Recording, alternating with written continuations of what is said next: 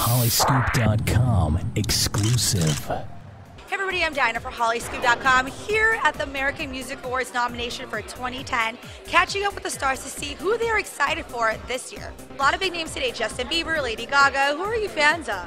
I'm really big fans of Eminem, Lady Antebellum, Rascal Flatts. There were some really cool names up there that I was really excited to see. I was like, oh yay, go Rascal Flatts. Did you ever want to collaborate with one of them? I would love to. All three of those people that I just named would totally do that with. Fantastic. Now, Justin Bieber just got a nomination. It's interesting because he recently said he just wants to be a normal kid. He can't handle the fame. What do you think? Because you're a young star, very successful. I think it's too late for him, and it's difficult growing up in the public eye, and you're a teenager, so you're making mistakes and figuring out who you are, but there's a camera on you with a magnifying glass. So, but it's a part of it. I asked for this. It's my dream, and you just got to deal with it.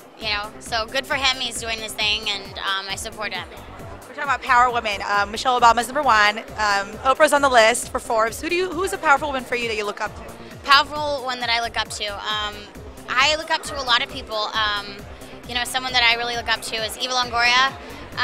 Also Rosario Dawson.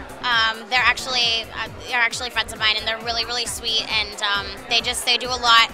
They're activists, and they do a lot with their voices, and they're not just actresses. They take stands and pay attention to current events and things like that, which is ultimately one day what I want to be.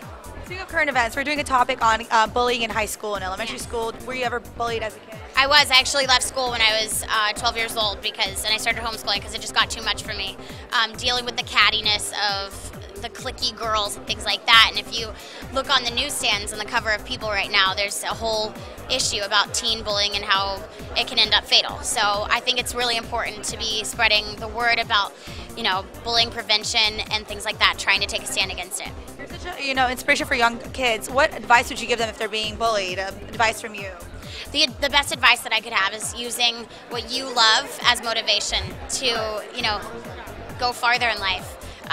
The girls that bullied me didn't do much, and they, and that's because they put all of their energy into negative things. And when you put your energy into positive things, you succeed, and even if it has nothing to do with success, you just become a happier person, and you're stronger, and that's all that matters. Fantastic. I know you have a new album coming out, so I want to hear about it. What can we expect? It's actually going to come out early next year, and it's more dancey, R&B, like stuff that I can dance to and groove to, like things that I would listen to at a party, and I'm excited. It's definitely more mainstream, but I'm staying me, but more, amped up.